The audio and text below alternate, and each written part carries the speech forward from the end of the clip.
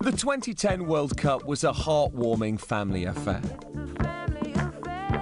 There were fathers and sons, father-in-laws and son-in-laws and brothers everywhere. Paraguay had the Barreto brothers, the Torres played for Ivory Coast, and Honduras took 3 Palacios brothers, but then it is a very small country. But the most shocking of all the World Cup siblings were Kevin Prince Boateng and his half-brother Jerome, who made competition history when they lined up for the Germany versus Ghana game on opposite sides. Growing up with a brother who's called Prince and you're just called Jerome, you know, that's going to be hard to deal with to start off with, isn't it? I've played football against my sister in the back garden and it gets pretty nasty.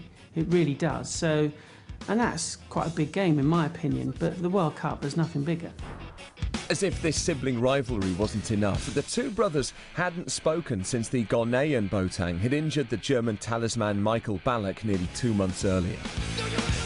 To add insult to injury, it was Kevin Prince Boateng who was involved with the injury to Michael Ballack in the Premier League, which ruled the Germany captain out of the World Cup. What did his brother say about that? I wonder if he got a phone call that night and go, "What are you doing?" Well, look, man, it's just, you know, I couldn't play for Germany, and if I can't play for Germany, no one's playing for Germany. So it's lucky I didn't take you out as well, so shut your face, because I'm off training with Ghana. The whole German nation are like, oh, they didn't like Boateng, but they did like Boateng. So they were kind of, for those fans who were sort of shouting, "I love Boateng," they were like, which one?